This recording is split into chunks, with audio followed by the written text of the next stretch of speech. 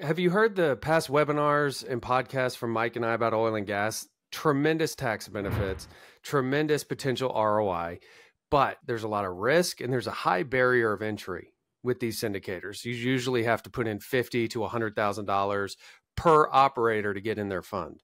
Well, what if we told you that there's a way to get in with less capital, maintain the tax benefits, and diversify risk? We're going to explain how that is done on this next webinar. So please join us, ask us some questions. Mike and I will release this offering to you and let you know how it works.